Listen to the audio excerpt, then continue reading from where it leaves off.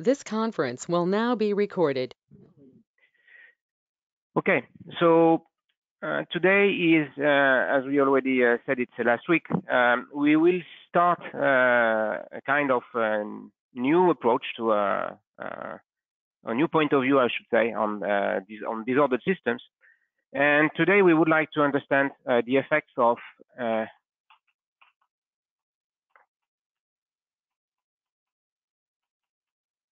disorder on low temperature phase and on phase transitions. So the scope will be a bit different from what, and the goals will be different from what we have seen up to now. And what we have in mind in these lectures is really to understand the effects of a weak disorder. Okay, so that's somehow opposed to the strong disorder situation that you have encountered in mean field spin glasses, for instance.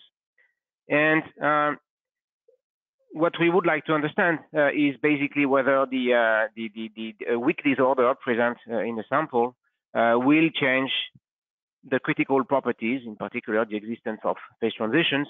And we will keep in mind that the disorder is weak, and what we would like to have and to develop is a kind of perturbative approach to the presence of disorder.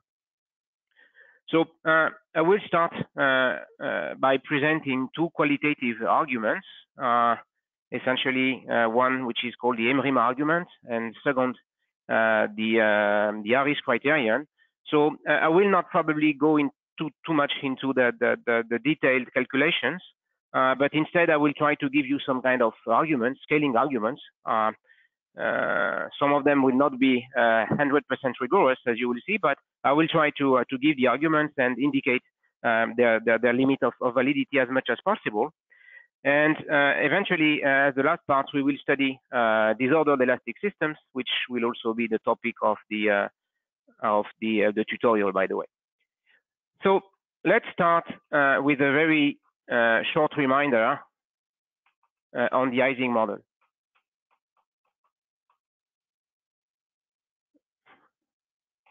Pure system.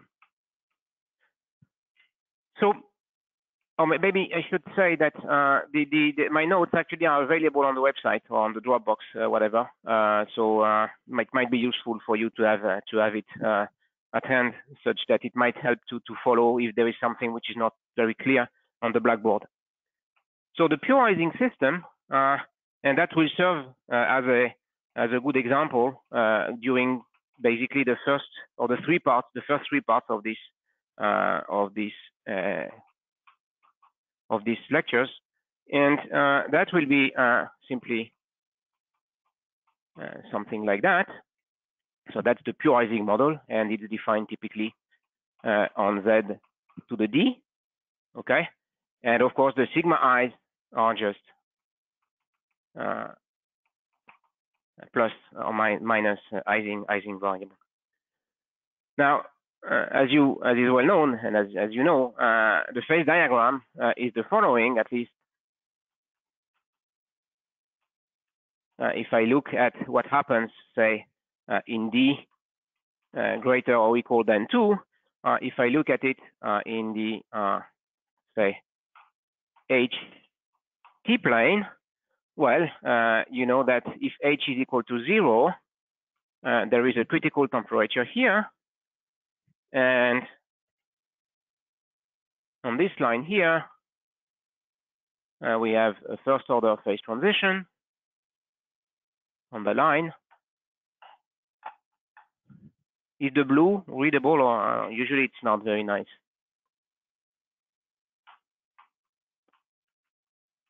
And here, of course, at TC, we have a second order phase transition. And in D equal 1, the situation is a bit special because TC is just equal to 0, as you know. And one very interesting feature is what happens at this critical temperature, which essentially separates a ferromagnetic phase at low temperature from a paramagnetic phase at high temperature. Okay, so you have these two phases and you have the critical point, and things are very well, essentially quite well understood there. Let me just remind something that will be useful in the following, is that there is a direct relation between Tc and J here, okay? You see that J is the only, I mean, at least for H equal to 0, J is the only energy scale in your system, and Tc is basically some number, say C times J, okay? So it's just a number. So Tc and J essentially are the same quantity, and C can be computed exactly for instance, for the 2D Ising model. It's just 2 divided by log of 1 plus square root of 2.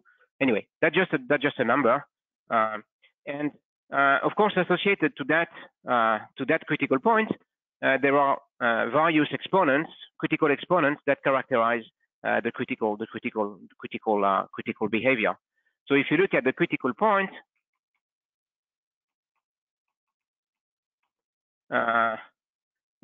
this is characterized by a set of critical exponents,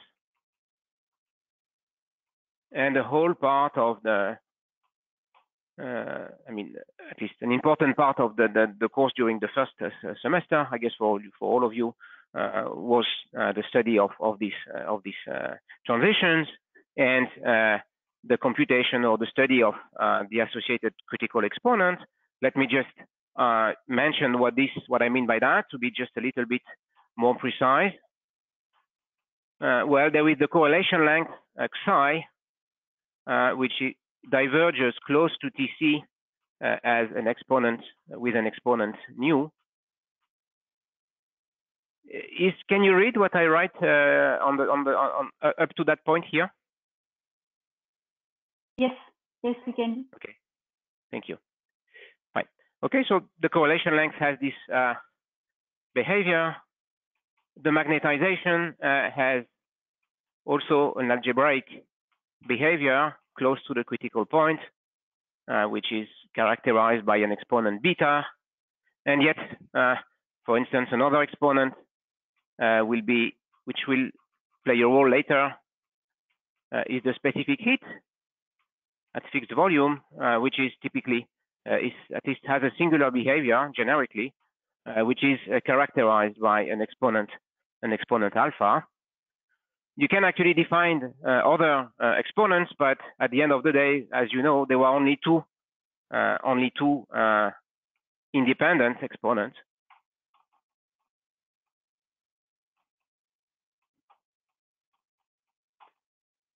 Because there are some relations between them, which are called hyperscaling relations, and let me just mention one of them, which will be useful in the following, which is that alpha, for instance, is just 2 minus nu d nu. This is not the only one, but this is one which will be useful in the following. So again, this problem is relatively well understood in the sense that, well, we can solve it exactly in d equals 1 and 2, and in higher dimensions, there are various approaches that allow us to compute perturbatively these exponents. For instance, you have the renormalization group techniques, or more recently, this bootstrap approach. Anyway, one should say that the situation is quite well understood. Now, what we want to understand, and there the problem is much harder, is what happens to this kind of phase diagram and to these exponents when you add disorder. Okay, so these are the various questions. Let me just. So the question is really what happens when you add some disorder. And again, we'll have in mind here that I really just had a very small number of impurities in the system. So I have a disorder which is expected to be weak. And that means that the pure system is typically a good starting point to describe the system. and you would like to understand how this scenario, the pure phases, are modified in the presence of a small disorder. So for instance, first question that you would like to understand is, does the order phase survive? Okay, that's probably the most natural one that you would like to understand. That means you know that this phases at low temperature is ordered. Okay, there is a finite, I mean, the order parameter takes a non-zero value, in that case, the magnetization in this ordered phase. And you might expect that if the disorder is too strong, you will completely destroy this phase. Now, what is quite natural to wonder is whether if this disorder is small, is there still some reminiscence of this ordered phase, or is it already destroyed as soon as you add some infinitesimally small amount of disorder? Now, the other questions then that you can ask, if yes, that means in that case there will probably exist a TC.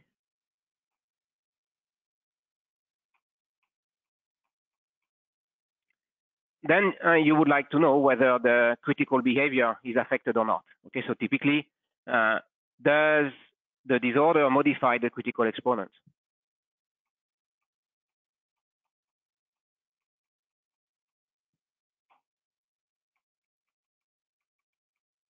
Are they modified, or are they just essentially the same as you had in the pure case? Now, of course, we know that the critical exponents in pure systems, as you have studied, we know that the various critical exponents, they actually defined different universality classes. And of course, a natural question is then, if the exponents are modified, then one would expect new universality classes to emerge due to the presence of disorder, and one would like to have a sort of classification of these different universality classes. Okay, so this is related questions. What are the universality classes? Disordered universality classes, if you want.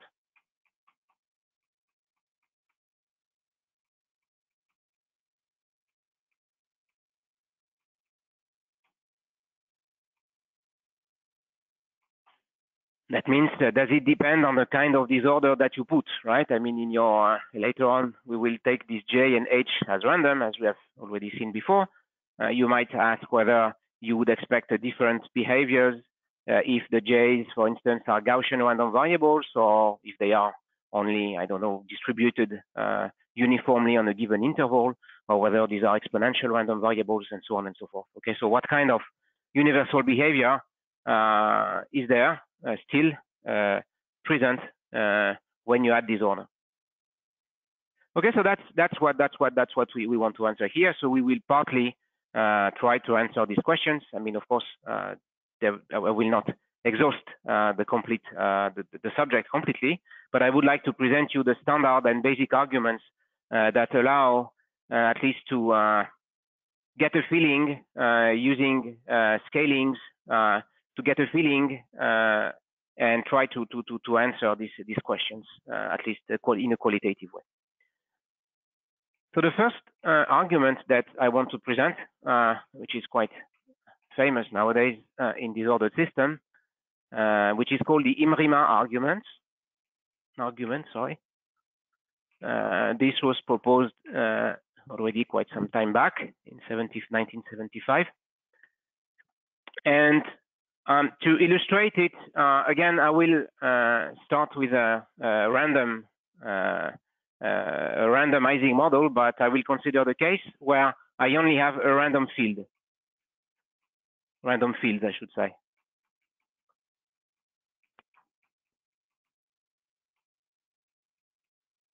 Okay, so that's what I will call the random field Ising model. And that means I will essentially look at the Hamiltonian, which is the following. So the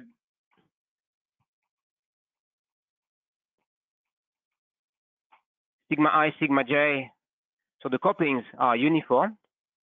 So that, I mean, these are just constant. Yeah, maybe something I should have mentioned, of course, is that here I'm looking at the case where j is positive. Okay. So I have a positive j's here again, but the random fields, so the fields are random. Okay, so that means that I have couplings now which are of that type, and the HIs are random variables. Okay, so typically here I will look at the case where so HIs are random,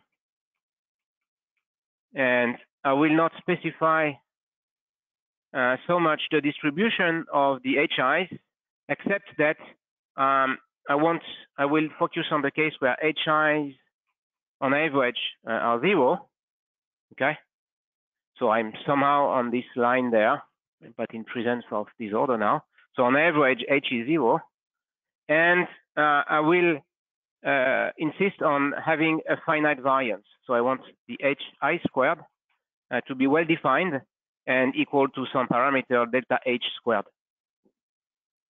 Okay. And the question is the following: is basically I will look at what happens at T equal to 0. So today, to a large extent, we will focus mainly on what happens at 0 temperature. So we will not touch too much the case of finite T, because it turns out that well, the 0 temperature case is quite I mean, already quite rich on the one hand, and on the other hand, allows to understand most of the physics of these systems. I will come to that a bit later. So we assume that suppose that we are, say, at T equals 0 here, and we look at the ground state of the system. Okay, so suppose that you are at T equal to 0, and basically you have your system, say in 2D, just for illustration, and imagine that you are imposing some boundaries field here, which are plus, or you fix the spins at the boundaries, so that to select one of the two ground states, and the ground state for the pure system will be typically of that. So that's so in the absence of disorder, the ground state is just a plus like that. Okay. And now you assume that you add some disorder, and you want to know whether this ground state is stable in the presence of disorder. Okay, so you add disorder, but small disorder. Small disorder means that delta H there, which is a characteristic strength of the disorder, is much smaller than J. And you want to understand how much energy does it cost, say, to return the spins on a given domain. So you are asking what happens, or how much energy does it cost just to return the spins here, and just to make such a droplet of minus spins inside this C of plus spins. And you would like to know whether this is energetically favorable for the system to create such an excitation, or whether this is not. Okay, so let's call this domain say omega.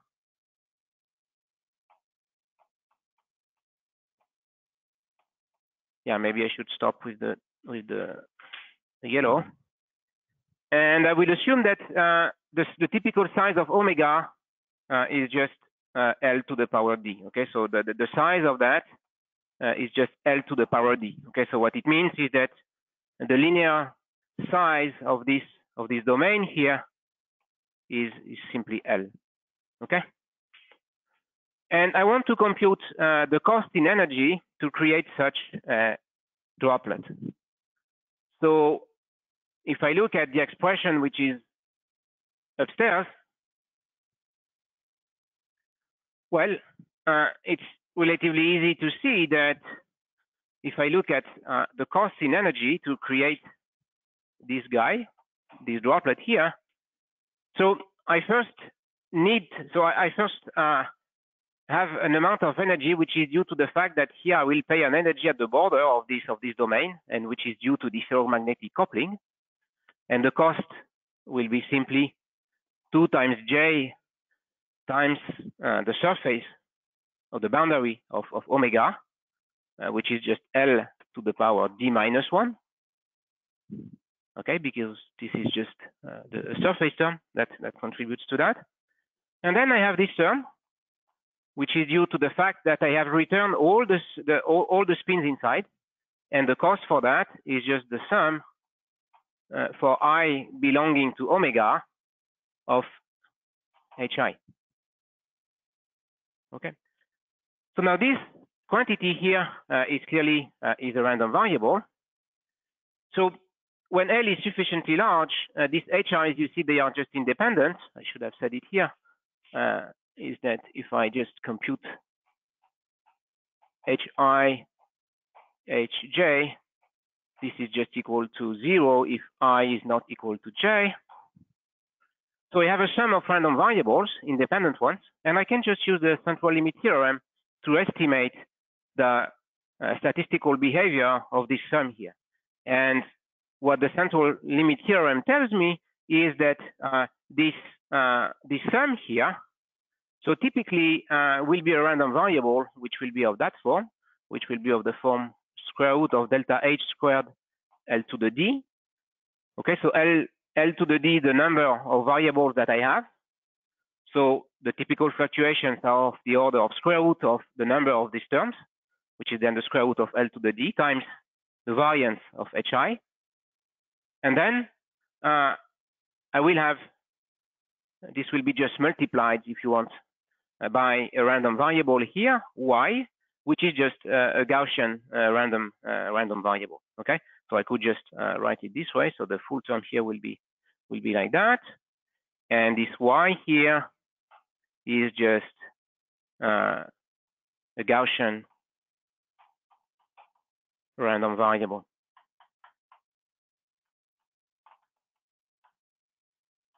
Say n01, but what is important is that this y here is independent of L. Okay, so this is a number which is of order L to the 0. Okay.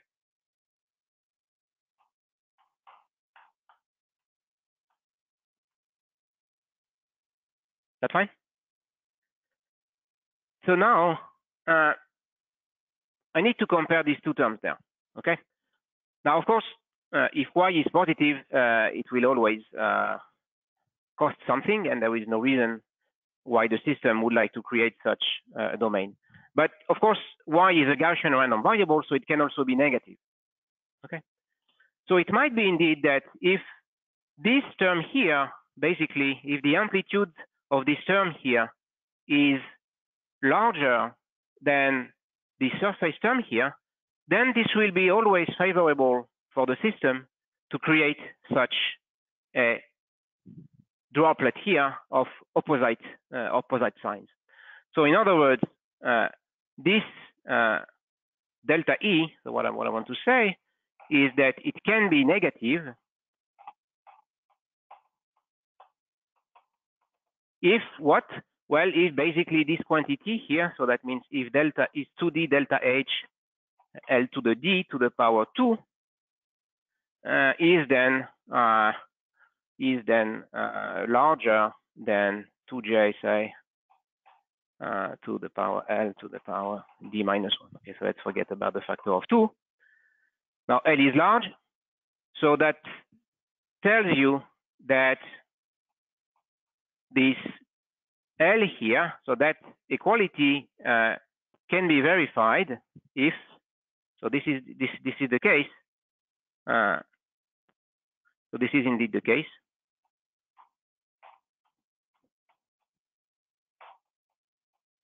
If this exponent d by 2 is greater than d minus 1, which, if you just solve this inequality, gives you that d is pretty less than d Okay, so what it tells, what this argument tells by balancing the energy on the one hand, the ferromagnetic coupling on the one hand, and the random field on the other hand, is that it will be always favorable for the system to create such an excitation here, provided D is less than 2. So typically in D equals to 1, you will completely destroy this order, even at 0 temperature, right? And even at 0 temperature, what you will see is that you will have a phase coexistence of plus domains and minus domains, but you won't have any finite magnetization. Now, on the other hand, in D strictly greater than 2, what it says is that at least if delta is small, then this situation can still be stable, and in D say larger than 2, the pure ground state might be stable. So on the other hand, if D is greater strictly than 2, then the pure ground state is stable.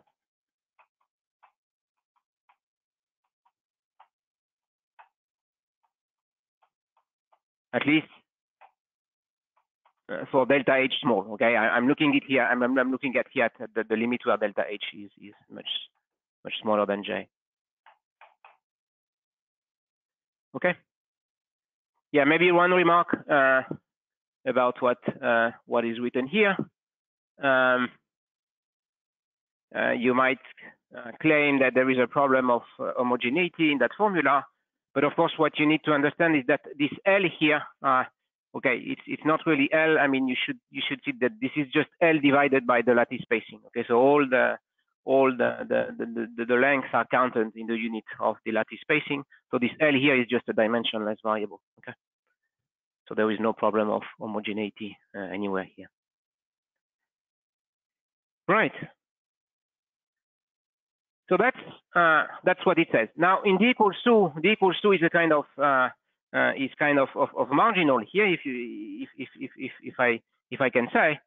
But if you look at this formula, so in D equals 2, it's indeed a bit particular, because this number here scales like L, and this one also scales like L in D equals to 2.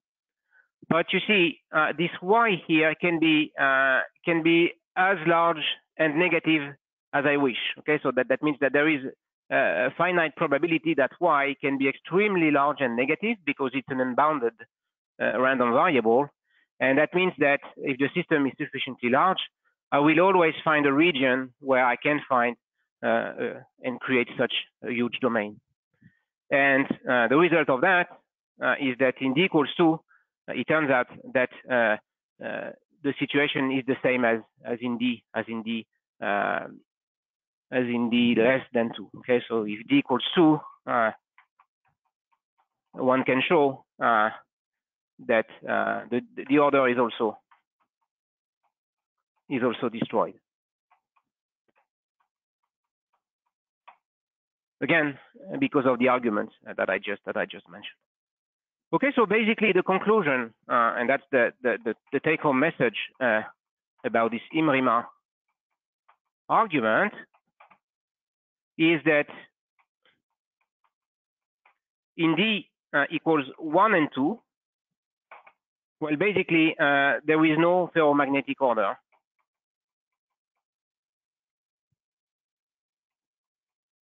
No ferromagnetic order can survive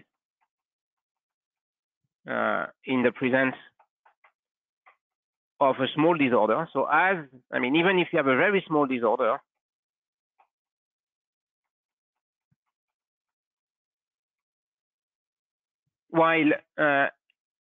so even if you have a small disorder, then if the system is sufficiently large, you will completely destroy the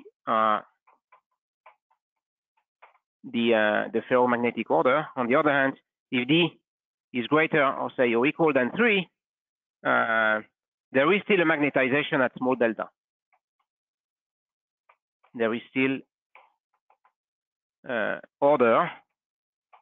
That means finite magnetization in this case. That's what I mean here for small delta, for small disorder. Okay. So in other words, you have this kind of phase diagram here.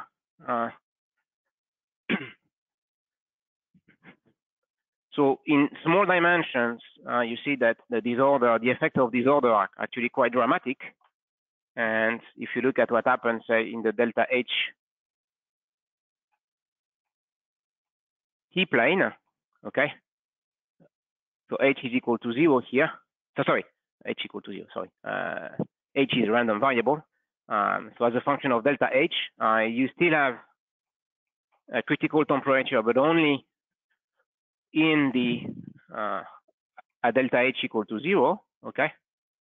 But as soon as, so on this line here, you have ferromagnetic, but everywhere else, you have a paramagnetic phase. So that's the situation in D equals 1 and 2.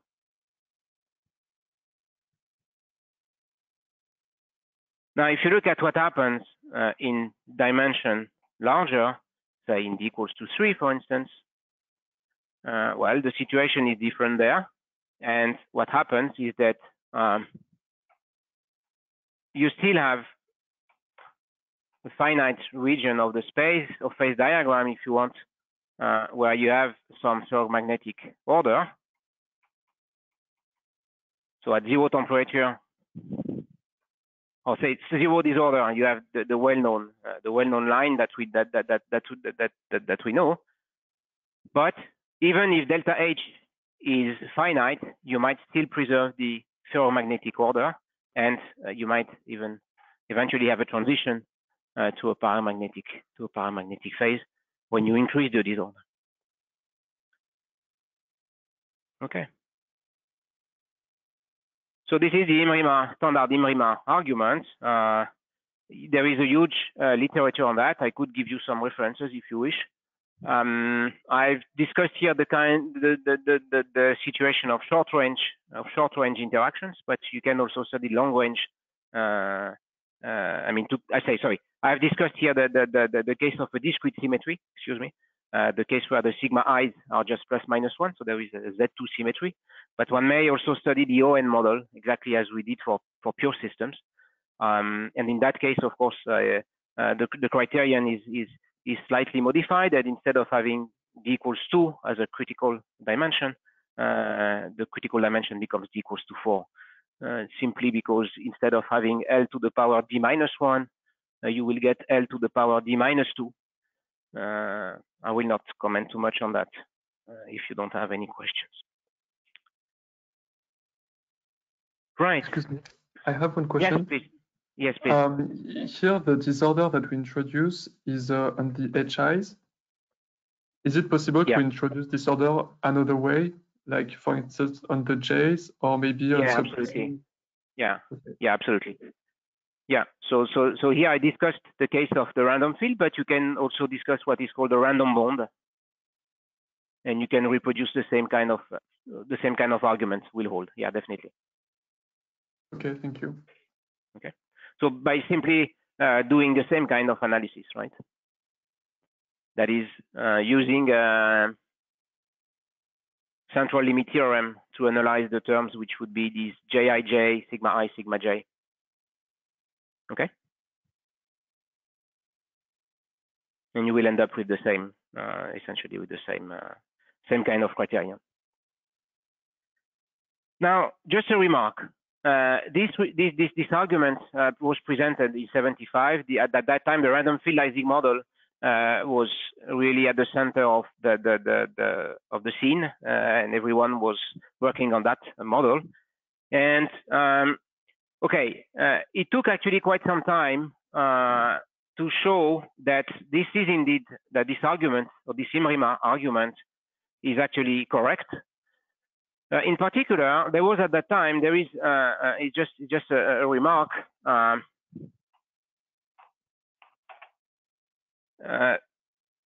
that at the same time, there was another theory, which was more from the point of view of field theory, which was called, so the Imrima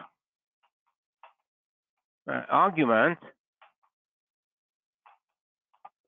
was basically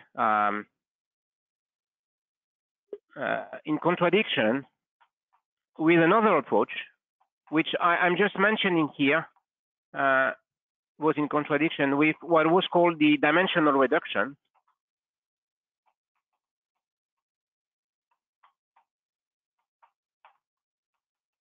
Which was basically saying the following, that a disordered system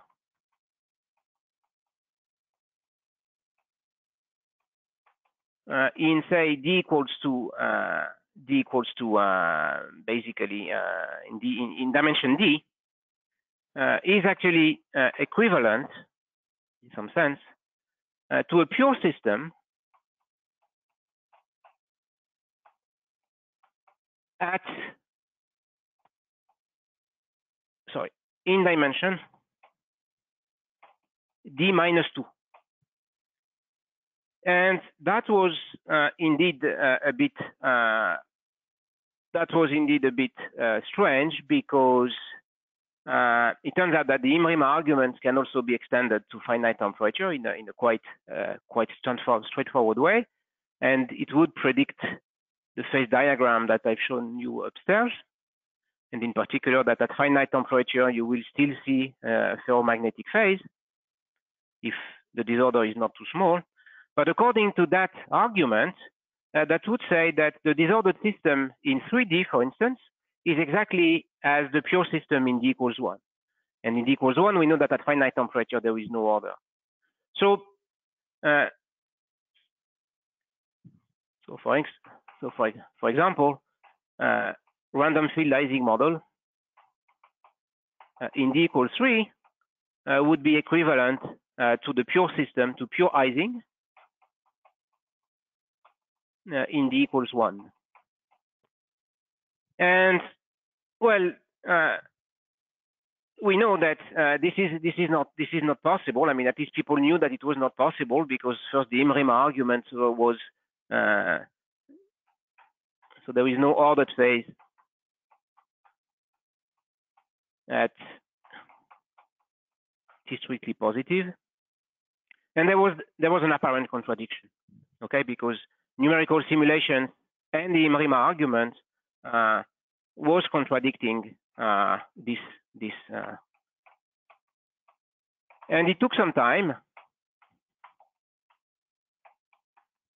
to solve this problem, and eventually the problem was actually, there was a rigorous proof, first by Imri and then by Bricmont and Kupianen in 84 and then 87 for the D equals 3 random field Ising model, showing that there was indeed a phase transition, there was indeed an ordered phase in D equal to 3, according and in agreement with the Imrima type of argument. And in D equals 2, this was proven a bit later by Eisenman and Ver, which are, I mean, these people are mathematical physicists, and they really produced rigorous proof of this for this model. So, just one comment, if I have not time to comment more on that, on the dimensional reduction problem. It took some time for people to realize, in fact, that this dimensional reduction result was actually the result of in the language of replicas that you know. It turns out that this is equivalent to a replica symmetric solution, and the way out from dimensional reduction, at least from the mean field point of view, is to actually find a solution which breaks the replica symmetry. Okay. Now, from the point of view of field theory, this actually means, and this was realized much later, that the field theory that describes this system is extremely more complicated than the one that one has to deal with for pure systems. And this led to the development of what is called the functional renormalization group, where instead of following the RG flow of a coupling constant, as you would do for 5-4 theory, where you just look at the copying constant J of the J5 terms. In fact, you need to follow the RG flow of the whole function, hence the name of functional renormalization group, which is related to the distribution of the disorder. And this was also another way out of this problem. So that's a quite important result, this IMRIMA type of argument, and it can be adapted to other situations. So one of you just asked whether one can adapt it to other types of disorder like random bond, and the answer, as I said, is yes. It can also be adapted to various types of models like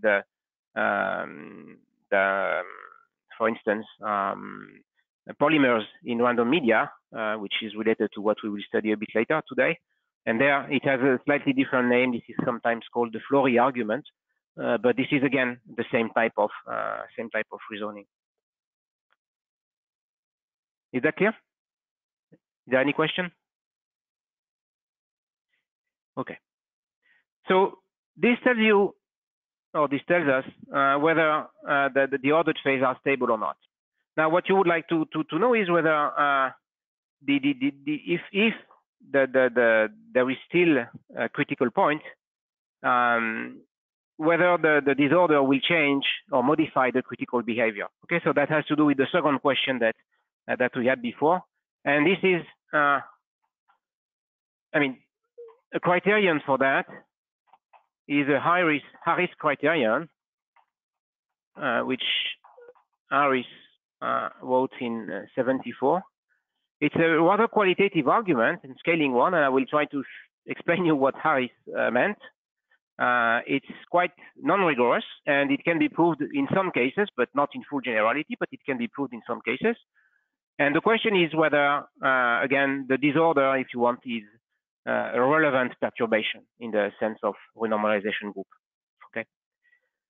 So again, one has in mind that the disorder is very small, and instead of the random field Ising model, it's slightly easier to discuss the Harris criterion on the random bond Ising model. Okay, so I just make the discussion for simplicity or clarity on the random bond Ising model.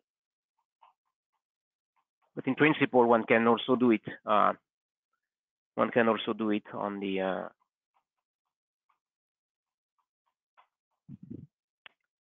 random field.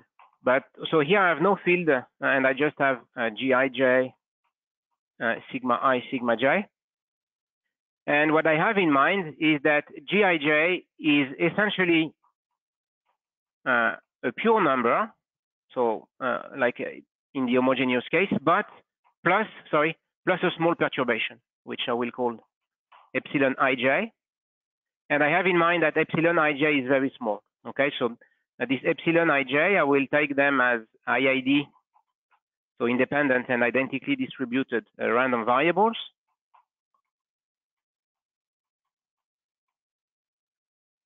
And again, I will assume that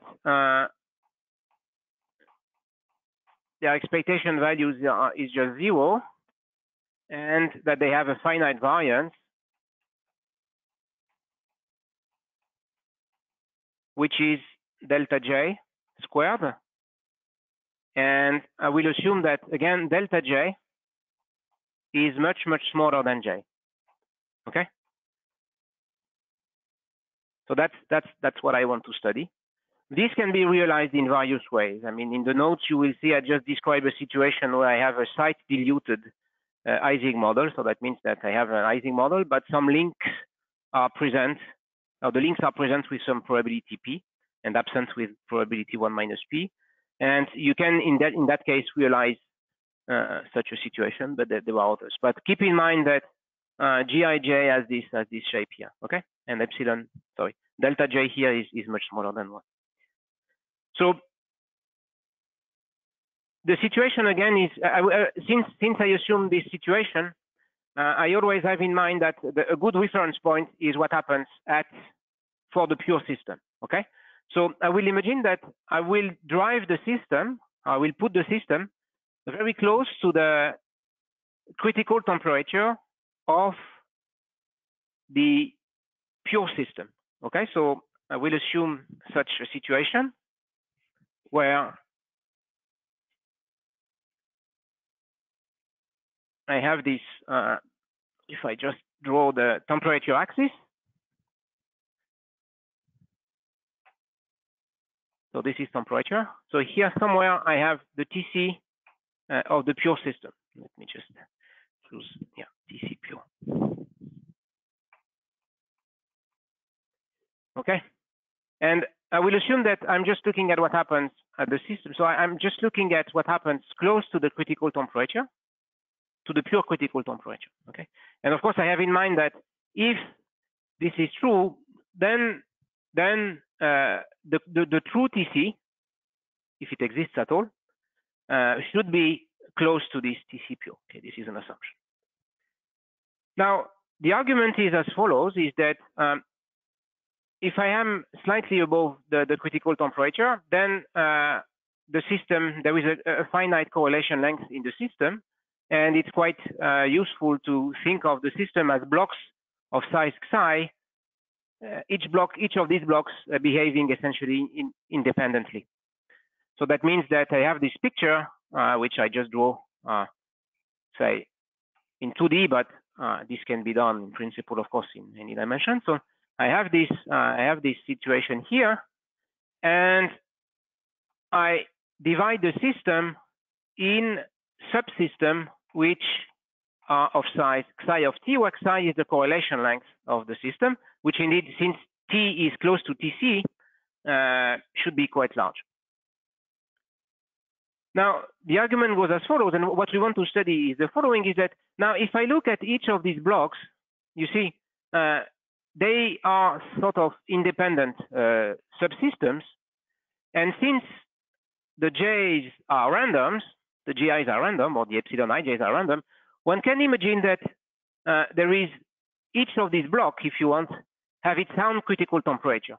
Okay, so I will just denote this TC of, say, of the sample 1, TC of the block 2. Sorry, I want to talk about blocks 3, etc. Now, the Harris criterion wants to estimate the fluctuations of this TC, and two situations might occur. Either all the TCs are basically the same, so that means that the distribution of the TCs is very narrow, and that will mean that basically all the blocks will behave in the same way. So each of these blocks will be in the ferromagnetic or paramagnetic phase at the same time, and therefore essentially everything will happen as in the pure system. While if the distribution of the TCs is very large, well, in that case, I might be in trouble, because that means that this block could be in the ferromagnetic phase, while this one would be in the paramagnetic phase, and so on and so forth. And in that case, I would have a patchwork of systems, each one being in an ordered or disordered phase, and that would basically destroy the critical behavior, if you want. Okay, so that's what the Harris criterion wants to do. So how can I do that? How can I do that? Well, we have seen that we have already mentioned before that for the pure system, TC is related to J, this effective coupling here, J, the ferromagnetic coupling. Sorry. So what I would like what I want to say is that TC is, roughly speaking, the same thing as the JIJs, but averaged over this block. Okay, so that's why I will estimate this TC1, or the TC of one block, if you want.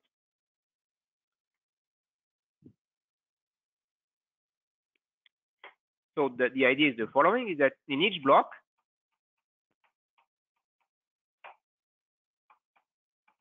you see, I will just define an effective coupling, GF,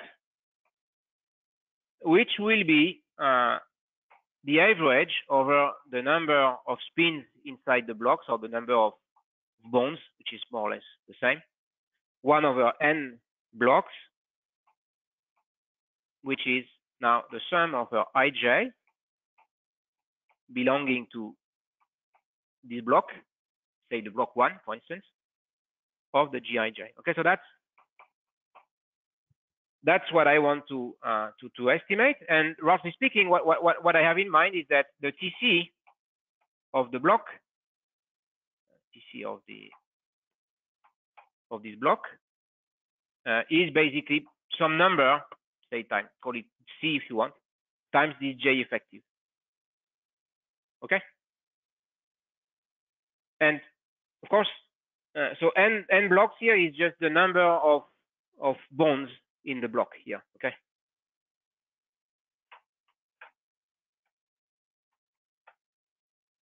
N blocks. Can you read what I write here?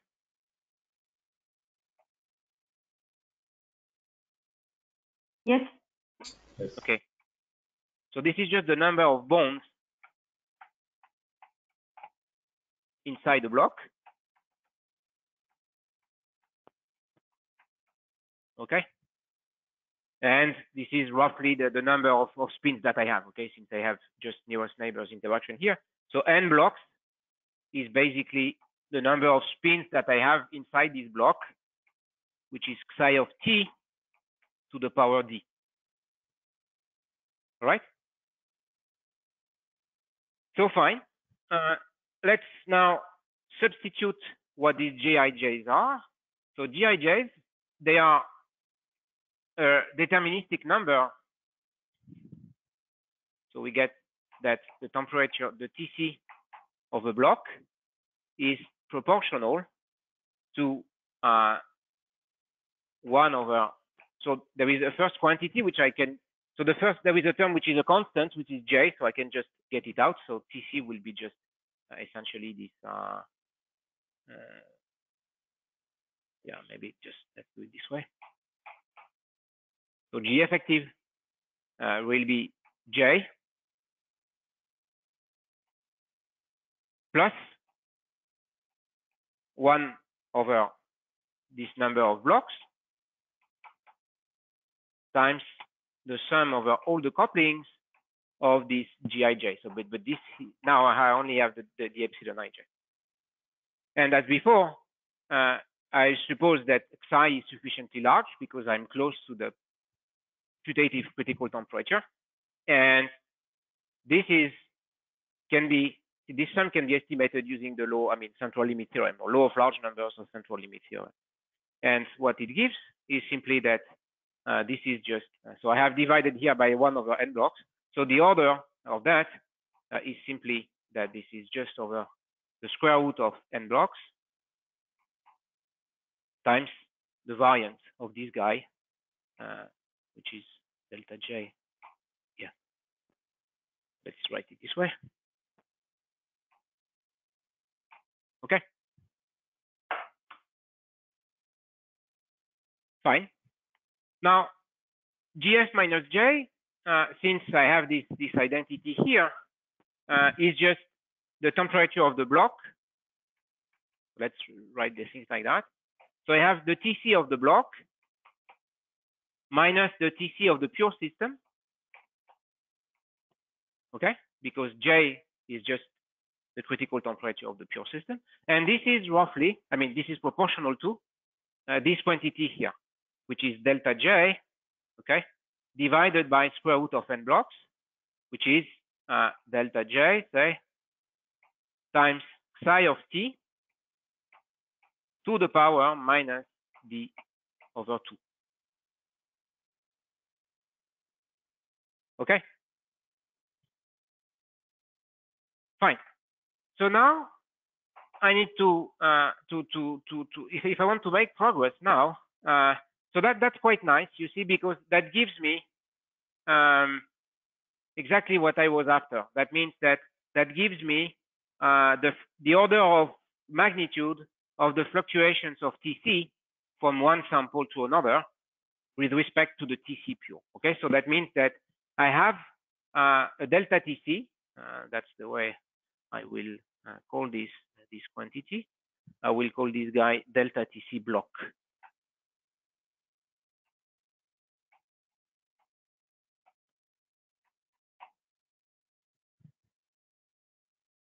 Sorry.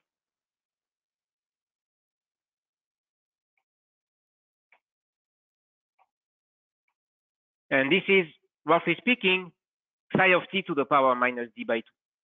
Okay. So that means that I have an estimate of this guy, of the delta, of the strength of the distribution, if you want, of the width of the distribution of the TC. So that gives me essentially some I have this scale here, delta TC block. Okay. So now you see two kinds of solution. I mean, now I can actually test sort of consistently my approach. So I would say that if this quantity here is delta TC block is very small compared to that temperature here, then that means that I see the system as a pure one, in the sense that the fluctuations are very small, and basically there are some fluctuations, but they are very small compared to the T minus TC pure where I actually stand. And that means that in such cases, the delta TC block, I can just ignore the fluctuations, if you want, and just assume that the system will behave as critical as a critical system as in the pure case. So on the other hand, you see that if delta TC is very large, that means that if I have critical temperatures which are very widespread compared to that temperature scale, then of course that means that my reasoning is not consistent, and in that case, that means that the critical behavior will be destroyed. Okay. So let's. I will write this in a more mathematical way, and that will produce this Harris criterion. Before that, I will just make an additional assumption, which is that you see here I'm again assuming that the TC, the epsilon ij, so delta j is very small, so it's quite reasonable to assume that the psi t, which is governed by the new exponent, will be basically the same as in the pure system. So that's something that I need, of course, to check consistently afterwards. That's what we will do there. But what I want to say is that this is just T minus TC to the power nu d by 2. And the nu that I have here, I will call it nu pure. This is the nu of the pure system. Okay. So I have assumed, so that's what I have assumed, is that psi of t behaves like T minus TC. That's an assumption to the power minus pure, which is the new pure of the pure system. Okay, so then let me rephrase mathematically what I would say. I would say that the disorder is unimportant, or say irrelevant, I should say, in fact, in the language of a normalization group. So I will have that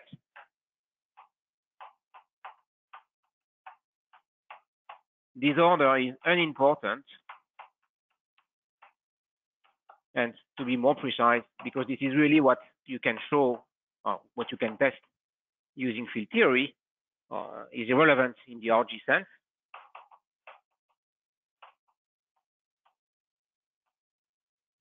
Well, if what?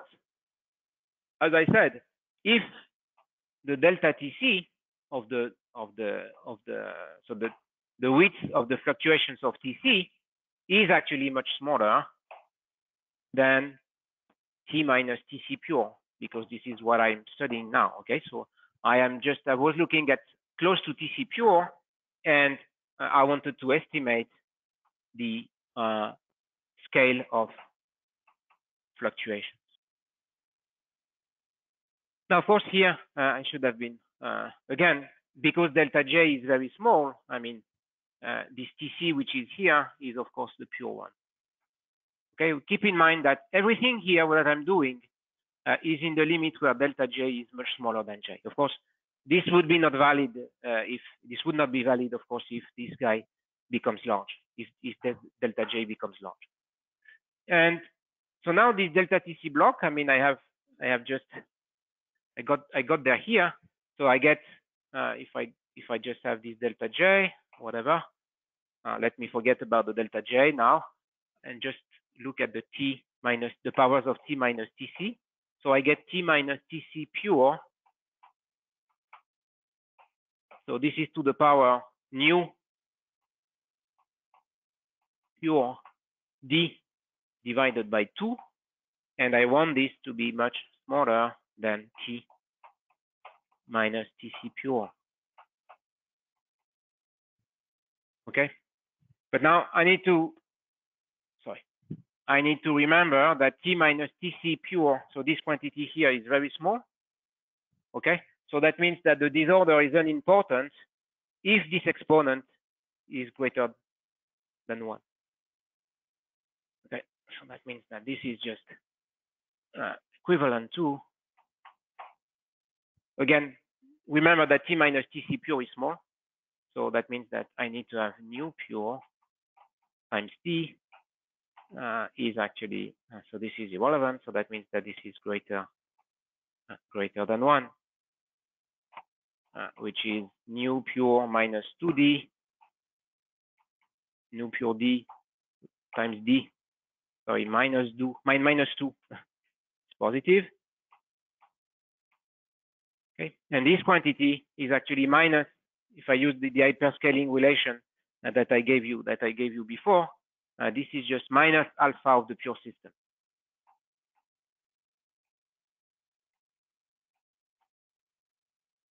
So in other words, so which is the specific heat exponent.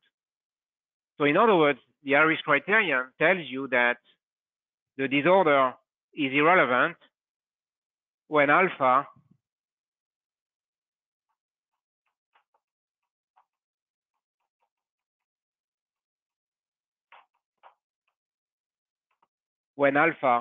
is negative.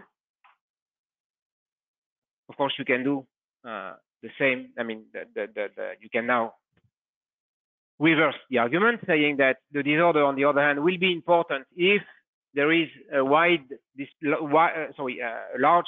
distribution of the delta Tc, and of course, the inequality will be reversed. So that means that the disorder is relevant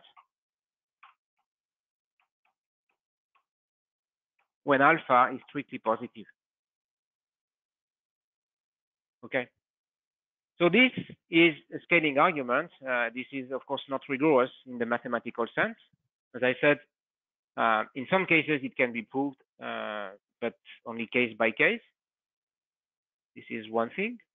Of course, you see, I'm talking about relevance of the disorder, and it's clear that a nice, an alternative way and more precise way to do that, at least as a theoretical physicist would do, is to use the renormalization group. And there you would see indeed that depending on alpha, the disorder becomes relevant or irrelevant, or the sign of alpha. There are various ways actually to give or say explain this Harris criterion. There is a huge literature on that. I just try to explain how Harris did the argument. I hope you will find it convincing. Now, of course, when alpha is 0, you see that there is actually some ambiguity because the disorder is marginal in this case, and in this case, the Harris criterion doesn't say anything. Well, this situation alpha equals to 0 is actually not so crazy, but this is actually the case.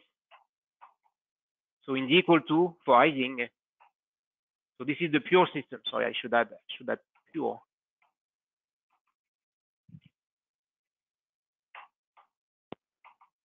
So for instance, in D equals 2, for Ising, while there is an exact result, this is the exact result of Honsager, and it turns out that in this case, alpha pure is equal to 0 strictly. So in this case, you need to go beyond this simple analysis, and what you would show is that the disorder in this case is relevant, but marginally so.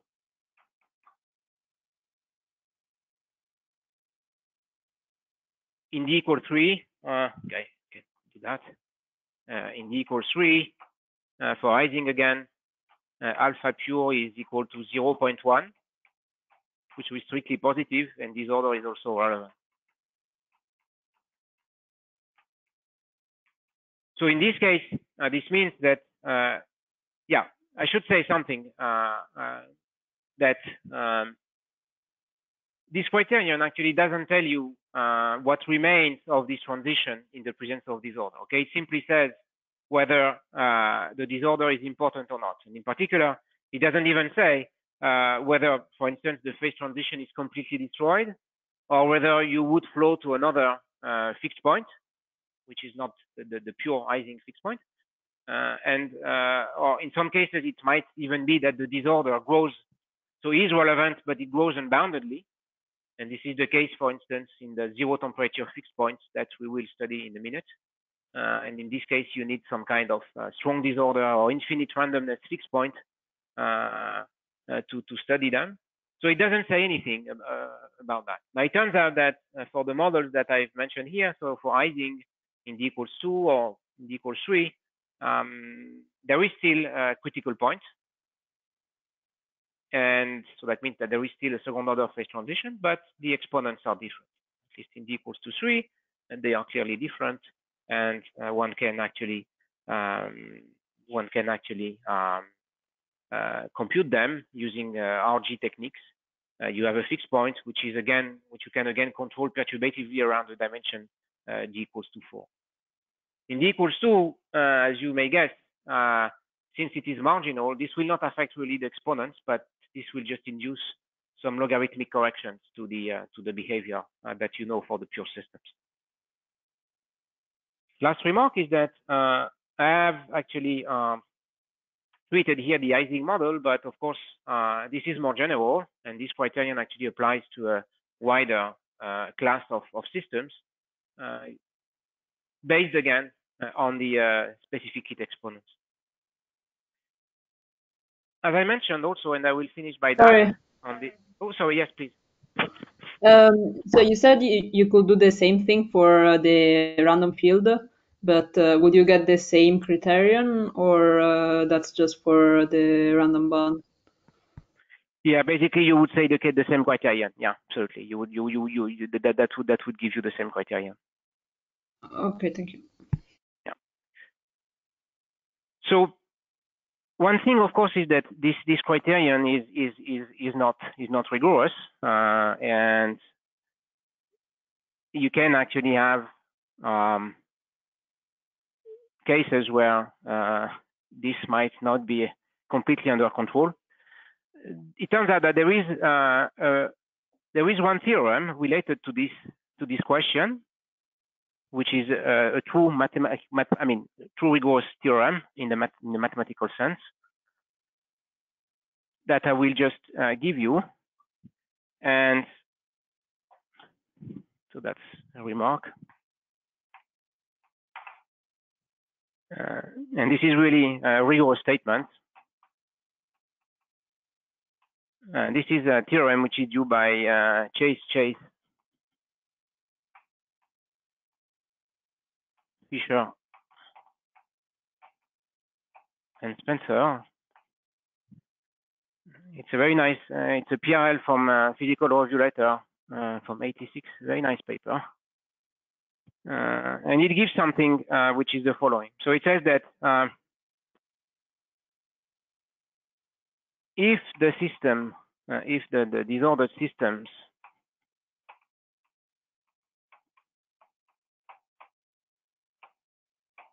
exhibits a continuous phase transition, so a second order phase transition,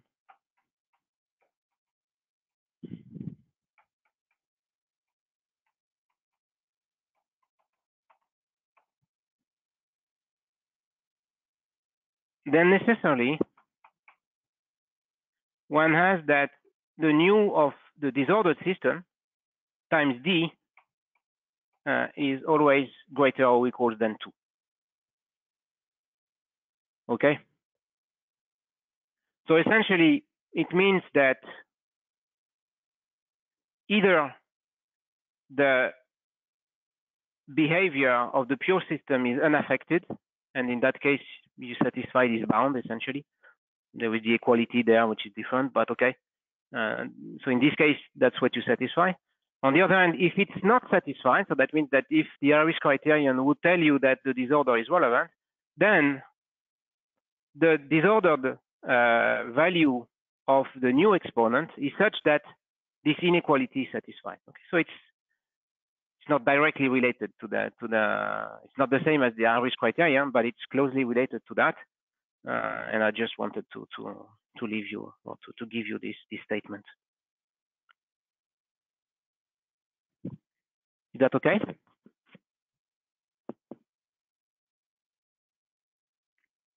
Okay. So as I said, it might be that, I mean, what happens here is that the system, I mean, this high-risk criterion doesn't tell you what really happens if the disorder is relevant, and in particular, what happens if, I mean, whether the phase transition is completely destroyed, or what is the kind of new fixed point that one gets. And I would like to treat here one example, which is quite important, which turns out to be a situation where the disorder is quite strong. I mean, is a relevant perturbation at least, and changes qualitatively the behavior of the system, and yields what is known under the name of a zero temperature fixed point. And that's the case of the elastic interfaces in disordered media. Okay, so that's one example. I mean, it's not, of course, the only one, but it's a quite emblematic example of the zero temperature fixed point.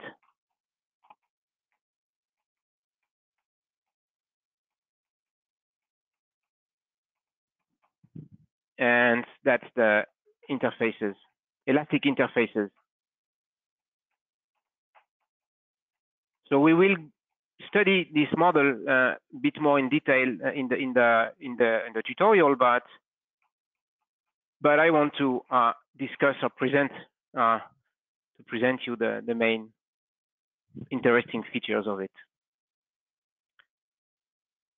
So, well, first, I mean, what is it about? I mean, maybe it's.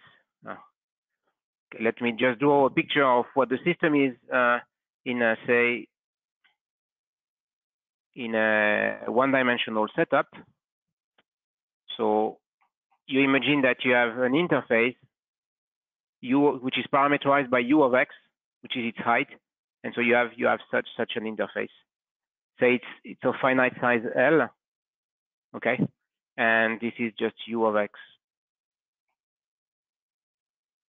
okay.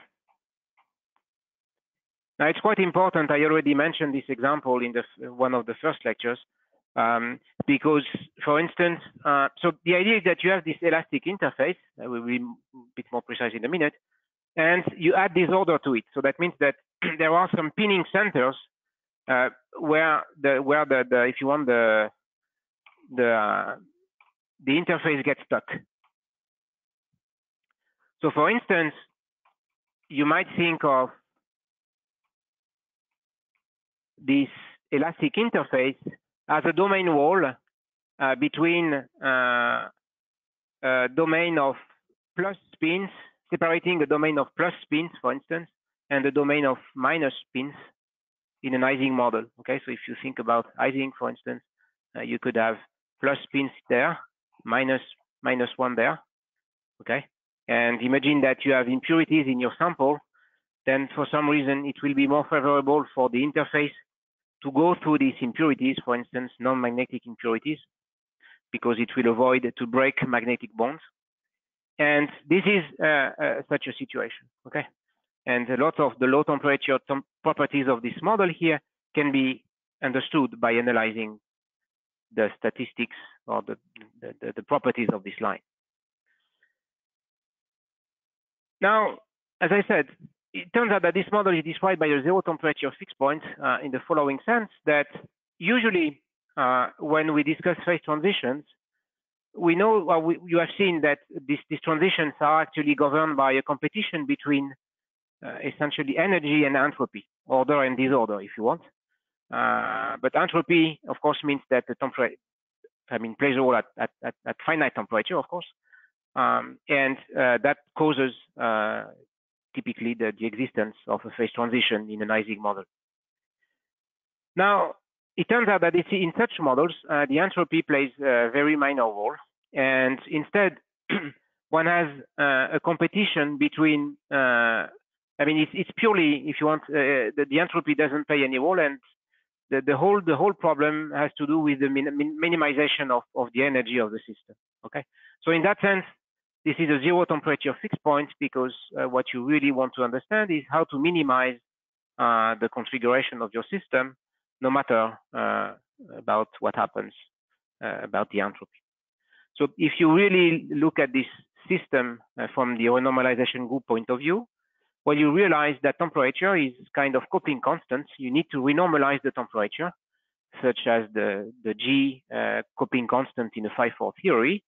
And what you realize is that, at least in most of the cases, the temperature actually goes to zero when the system in the thermodynamic limit. Okay, so when you implement the RG transformations.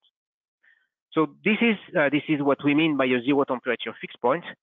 And as I said, what we need to do here, and I will not comment too much on that, but the zero temperature fixed points, they are typically described by quite particular RG treatment. So in field theory, one needs to introduce a functional RG. And that's what I meant before, is that you really need to implement a functional renormalization, where instead of following only a coupling constant, you really need to follow a full function.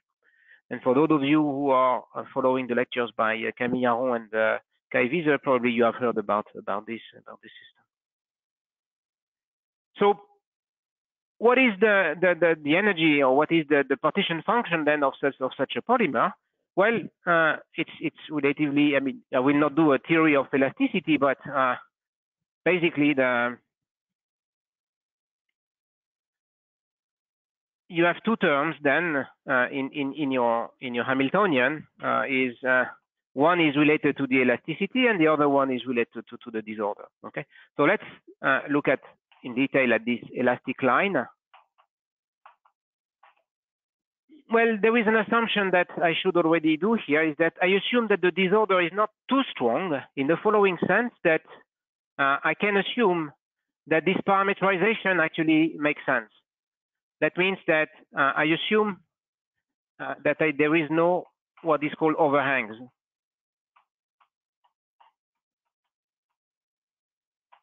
That means that the interface doesn't do some strange things like that.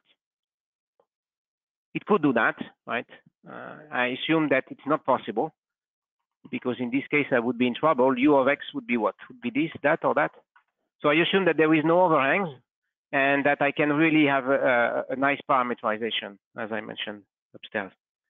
Now the elastic energy is usually quite simple. No, it's just gamma, so which is simply the surface tension, times the length of the line, and this is just the surface tension. Okay. Now gamma dl, if I just use this parameterization that I showed you here, well, gamma dl would be simply the square root of du square plus dx square. Okay, so another way of writing that is just to write as I did in the notes. This is just the integral from 0 to L dx of 1 plus du dx squared. I'm just illustrating it on the one-dimensional case, but of course one could say, or one could look at what happens in higher dimensions. And now the idea is that you assume that this guy, du dx, is actually quite small. So you expand this term here, and first term that you would get is simply gamma L, Okay, and then you get the first non-trivial term, which is the term related really to the elasticity, which is this du dx.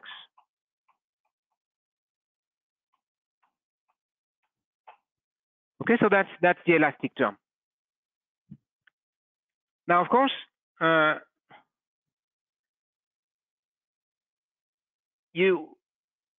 it turns out that this model, I will not comment too much, but with some of you, at least the ones that were following the course that we gave with Giulio on the first semester, there is a nice connection between the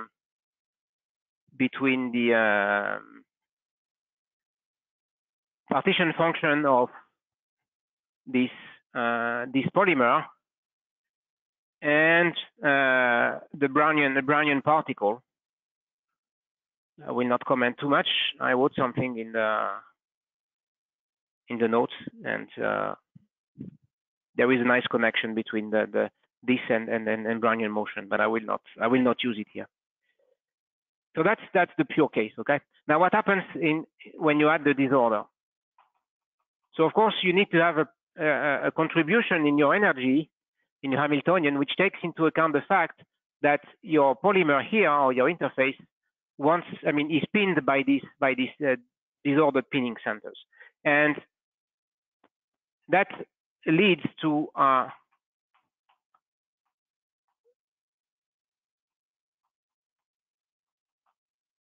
Hamiltonian, which is now the sum of over two components. One,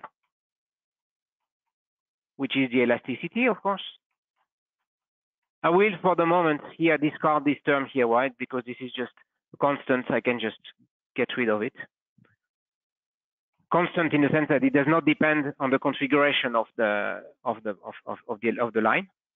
And now I will add a term which mimics this disordered potential, which is a function both of x and u of x. Okay, so it's clear that it depends on both x. Okay, so this v, will depend on this coordinate here, but it will also depend on u of x. Okay, so typically the pinning center or the pinning force is exerted here, for instance, but not there. Okay, so that means that the potential here will be negative for this value of u of x, and essentially much higher in that region. Okay, so that means that this v, you see, is a kind of, depends on these two variables. That's important to realize. And because it's a random term which mimics the disorder, this is a Gaussian. So this is supposed to mimic the pinning centers, while this is just the elastic. Okay. Now this guy, of course, it would be as you did in spin glasses. It would be very complicated to say something for a given realization of the disordered system. But what we would like to say is something, some kinds of typical properties, some kind of average properties, and the v of x here will be taken as a Gaussian random variable. Okay, so typically v of x, so v of x and u, sorry, is a Gaussian random variable.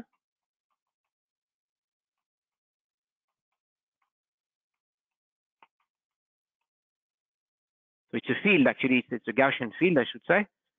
It's of zero mean.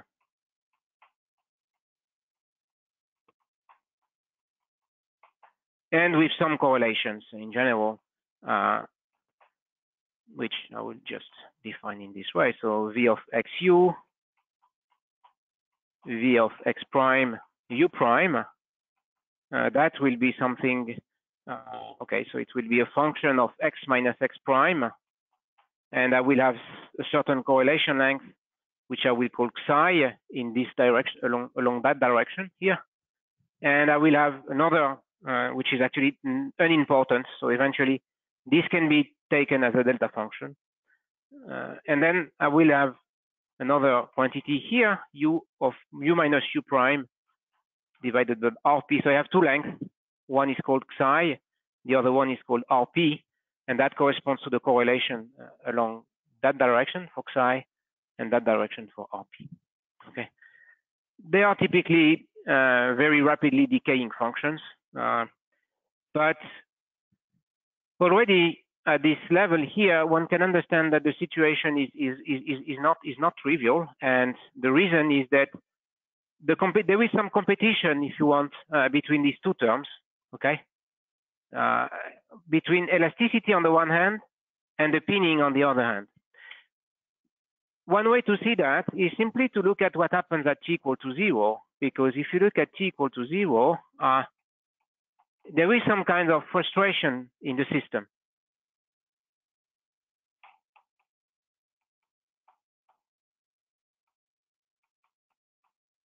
There is some kind of frustration because, I mean, which results really from the competition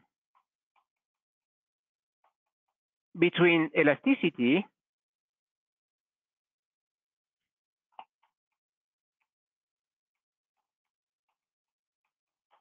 and pinning. So if you would have only elasticity at t equal to 0, if you want to minimize the energy of the system, it's clear that to minimize such a term here is simply to have du dx equal to 0. Okay, that means a flat initial configuration, flat configuration. Okay, so at t equal to 0, that's what you would expect. No, the system would be completely flat. Well, on the other hand, because of these spinning centers there at 0 temperature, well, clearly you would like to distort this configuration such that it passes through all these spinning centers. So there is a kind of optimization to find, but but these two guys, elasticity versus, disorder, if you want, which would lead to to a rough interface.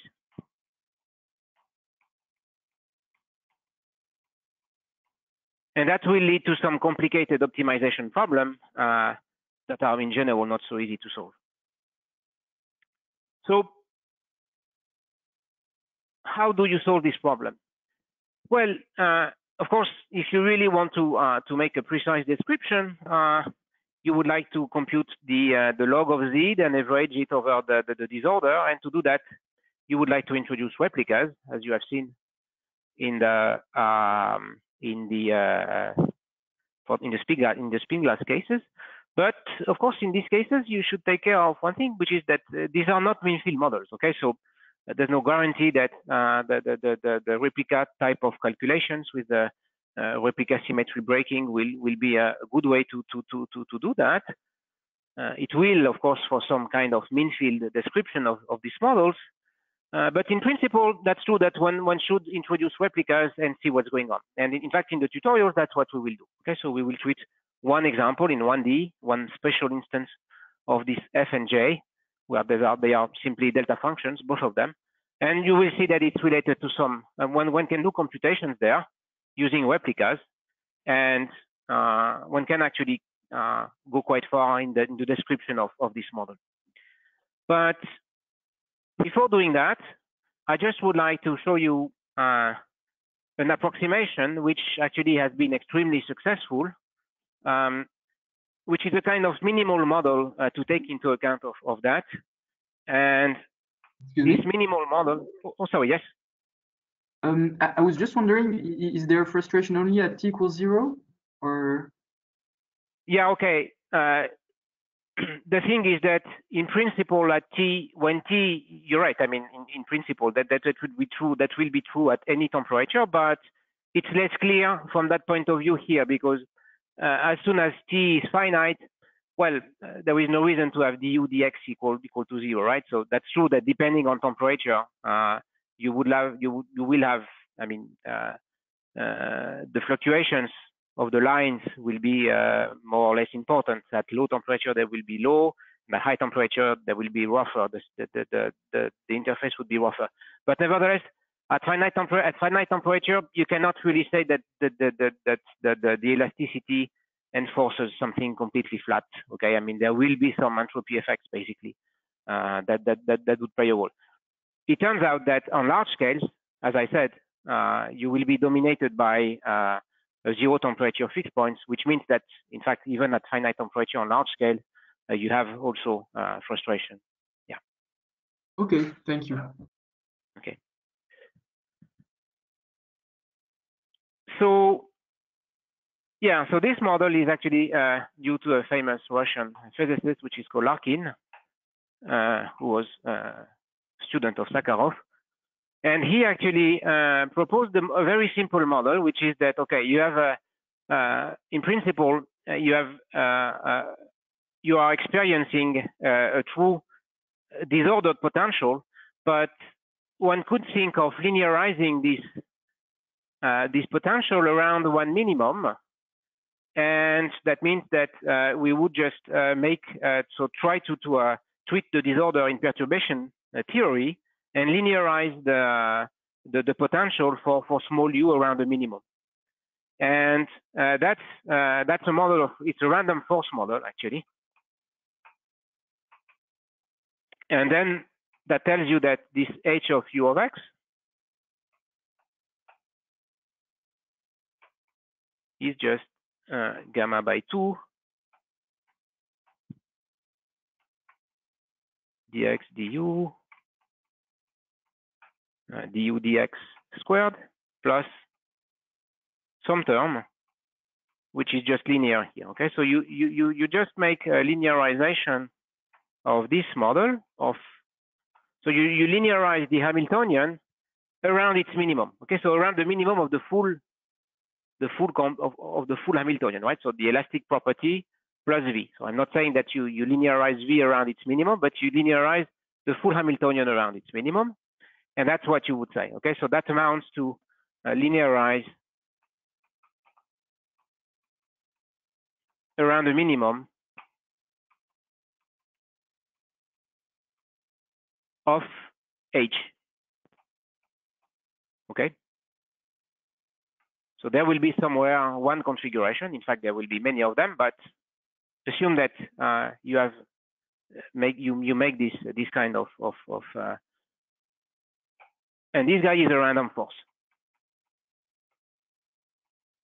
That means that in the simplest setting, I will again assume that this is just 0 on average, and it has some and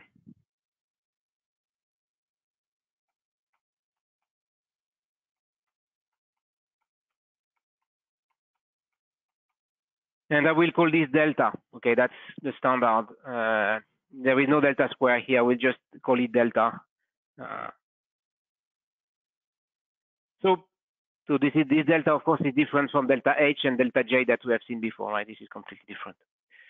So then it's easy. It's relatively easy to find the minimum of this configuration, and basically you just minimize this Hamiltonian now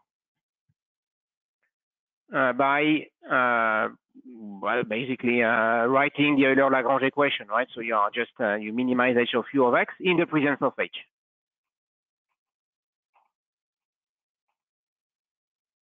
Minimization.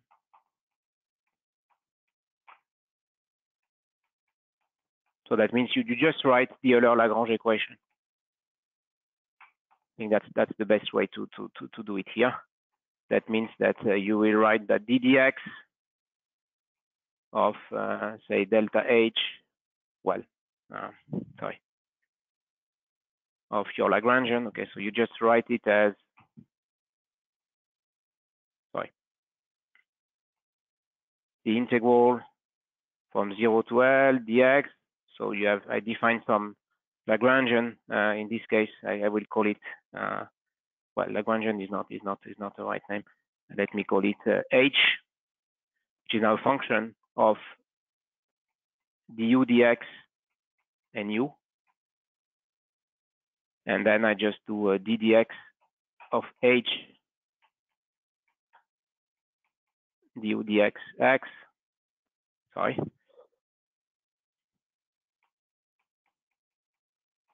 of delta of this divided by du dx minus Yeah, these are not deltas. I'm sorry. They are just partial derivatives minus, this is the density of Hamiltonian, minus ddh over du, okay, equal to 0. Okay, so what does it give? Well, it's relatively simple. This will just give here gamma, the second derivative, and delta h, delta u is just h is equal to 0. And okay, I will actually impose one other boundary condition. I mean, okay, I impose the fact that, I mean, this is, I imagine that I am fixing the polymer on one hand. So I suppose that I have my polymer, which is like that. Okay, so I suppose that u at x equal to 0, which is equal to 0. Can you still see on the blackboard, because the light, I mean, has changed quite a bit here on the room? It's okay. Okay.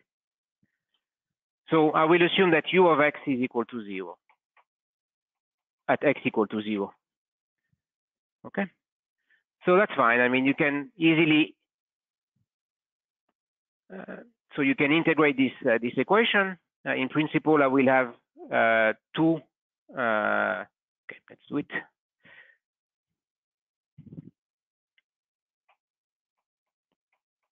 So I will just write u of x as 1 over gamma integral from 0 dx dy integral from 0 to y dz h of z, and then I have two constants, ax and b. So because of that, b equal to 0. Okay. So I still have one unknown, and the way I determine a is that I will inject back this formula into h itself and minimize h with respect to a. Okay. So that's the standard way to do. Okay. So so that means that I will eventually minimize the solution, minimize h with respect to a, and that determines a. Okay, so that's the way to determine a. And I have, at the end of the day, I have an explicit expression for u. So this is fine. So what I want to say is that I further minimize h of u of x with respect to a.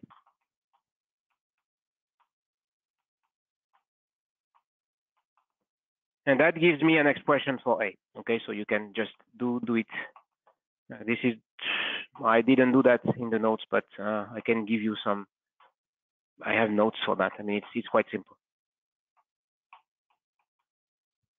Okay. So the integral of 0 else, I have a system of finite size there. Now, at the end of the day, you can really compute u of x from that formula. Okay.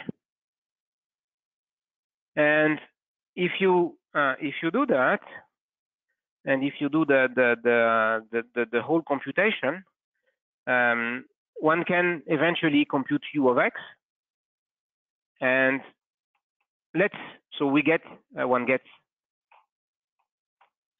u of x. The expression is a bit complicated, but not that much. And finally, from it, I just would like to evaluate u of L. So I just would like to understand. I want to really compute the fluctuations of the. That's what I want to compute, right? I have my polymer, and I want to see what is the displacement of the endpoint here as a function of L. Okay, so I can compute u of L eventually. So I compute u of L, and u of L turns out to be quite simple. It's just minus 1 over gamma.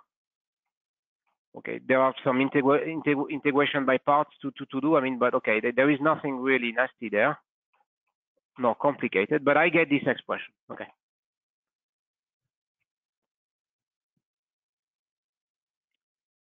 So now I want to say something about the fluctuations of this U of L. So maybe okay, let's do that. I mean, because it's quite simple. I will not reproduce the computation, but if you take the average, it's clear that because the average of H is 0, then U of L on average is 0. And then you can also compute the second moment because you know I mean, basically from that, it's easy to compute that. This is done in the notes in detail. This is just 0, but this is quite trivial. And what I am after instead is the expectation value of the square. Okay. And I can easily compute that by using this. If I do that, what I have to obtain is that this quantity, and that's a nice result, an interesting result, which is delta divided by 3 gamma squared times L cube. Okay. So why is it interesting? Well, there are 2 remarks that I want to do here. So that's the result of Larkin. Now, the first remark is that if you look at the pure system, and if you have only elasticity, well, using the analogy with Brownian motion, it's quite easy to see that U square of L will be like Brownian motion of size L, and that would give U square of L proportional to L.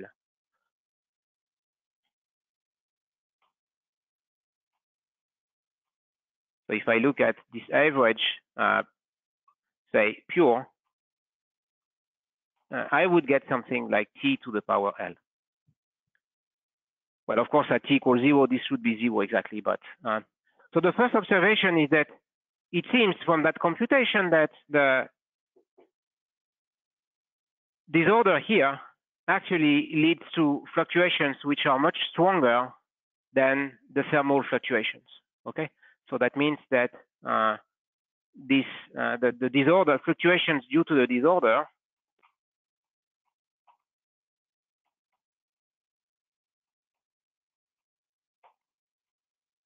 are much larger than in the pure system.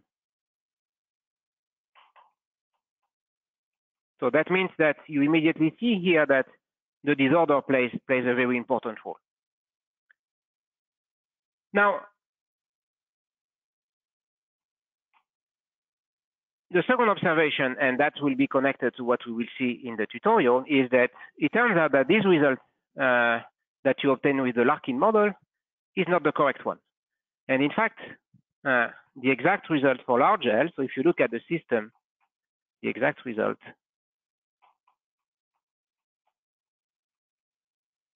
for large L is actually quite different.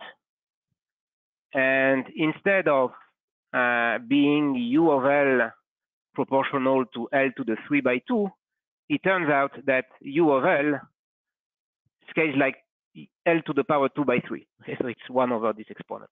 So the exact result, which is obtained by much more elaborated methods, is quite different and gives something which is U square of L, expectation value of the disorders for the true disordered system, is actually L to the power 4/3. Okay, which is different from L cube. Okay, so it's still you see that the exact result is still larger than the pure elastic regime or the pure system, but still, I mean, it's much less than this L cube. And why? I mean, where does the problem come from? Well, the problem comes from this approximation that we have done there, which is that we have linearized around a minimum of h. But what happens is that on large scales, if you start to look at what happens on larger scales, there is not a single minimum, but in fact, you will have many, many different minima. And that makes that this approximation is wrong. That means that this linearization at least breaks down above a certain length. So what I want to say is that the reason why, the reason for this discrepancy is that there is in fact a lot of minima. So that's the cartoon that I have in my notes that I will not reproduce here, but just write the reason. The reason is that there are actually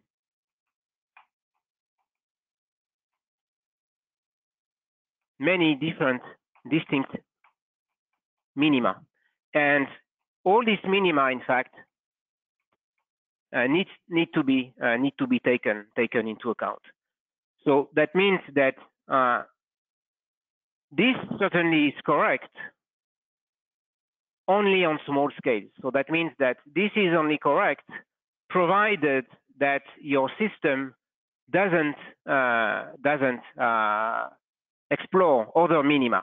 And this says basically that this approach, the Larkin approach,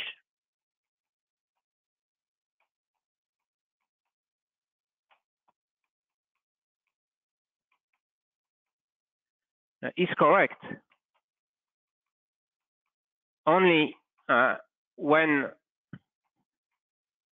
basically U of L is less than the typical scale of the or the correlation length of the potential in the U direction. Okay, so that tells you that as long as U square of L is less than RP square, where RP is the correlation length of the potential. Because as long as the, as soon as the U of L becomes of the order of the correlation length of the potential, then there is a wide chance, there is some probability, non-zero probability, that it will explore another minima. So that means that in principle, you should really sum over all these different minima. And the way to do that is precisely to use these relatively sophisticated methods of renormalization group, functional renormalization group, which are needed because of that problem. You also notice that this gives you, this allows you to give an estimate of the Larkin length, which is the length above which this approach fails, and you can just compute this LC by injecting the formula that we have found above, this delta over 3 gamma square L cube less than RP square, and that gives you LC, which is simply of order, and that's well known in this problem. This is known as the Larkin length.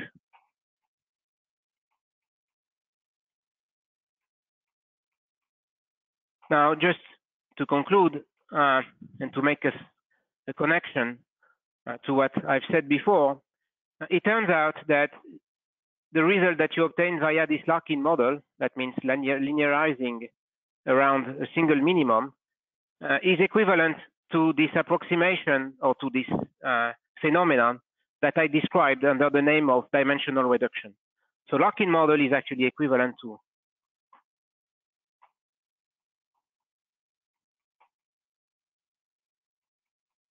dimensional reduction. And to go beyond that, well, either you need to go to do this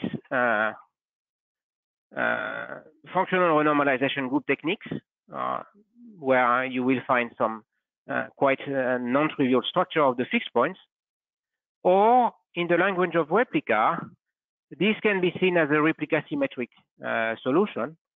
And if you want to go further, then you need to find for a solution with a replica symmetry where the replica symmetry is broken. Okay, so that's another way out of dimensional reduction that, as we have seen before, but that's yet another incarnation of this problem. Okay, so that's more or less it. I was a bit fast on this last part, but okay. I mean, we will. I mean, the tutorial is to a large extent devoted to this model, not completely on this aspect of lock-in, but on an exact solution of it. So I hope we can discuss a bit further in the case where you missed something or where you have further questions on it. So before I take questions, if any, I just want to mention right now that the tutorial, they will take place on the on Zoom. Okay, so that would be nice if we can meet there at 4:10 if it's fine for you. On Zoom, okay. I will stay here, but we will do. I will use my laptop, and we will do as we did last time. Okay. Are there any questions?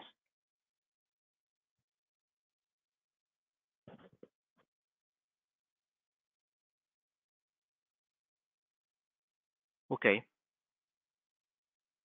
So, okay, so I hope that it was clear enough, and we will just meet in say 15 minutes from now on Zoom.